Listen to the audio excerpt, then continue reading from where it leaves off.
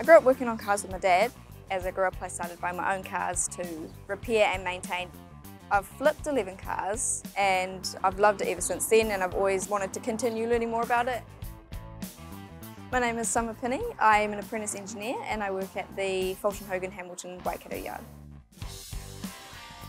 I left school at 16, saw a job application on TradeMe, was offered an apprenticeship, and that's how I started here.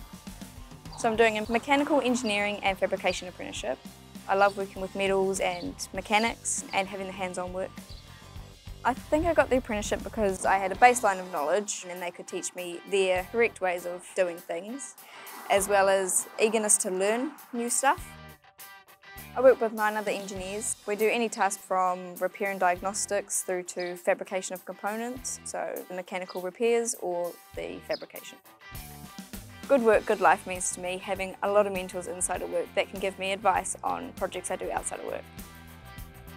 Summer, being a girl in men's environment, I always believed in her. She's doing a really amazing job, really curious about everything and exploring the world of engineering.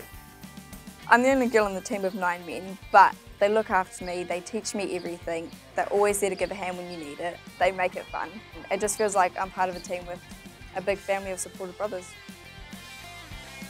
So when I'm not working, I enjoy to go water skiing. Me and my family go out to the Horohoro Domain or down to the Narrows River. Waikato is a great place to live and work. There's so many rivers, lakes, bush, any hobbies you want to do. You really can do anything here. I'm enjoying working through my apprenticeship. Got the opportunity to go to Fiji last year with my boss to work on the fleet over there. Fiji was hot, very hot, but very pretty, really nice people. Everyone was really happy and we got along really well. It was amazing to see how they work over there with such little tools, and they always make it work.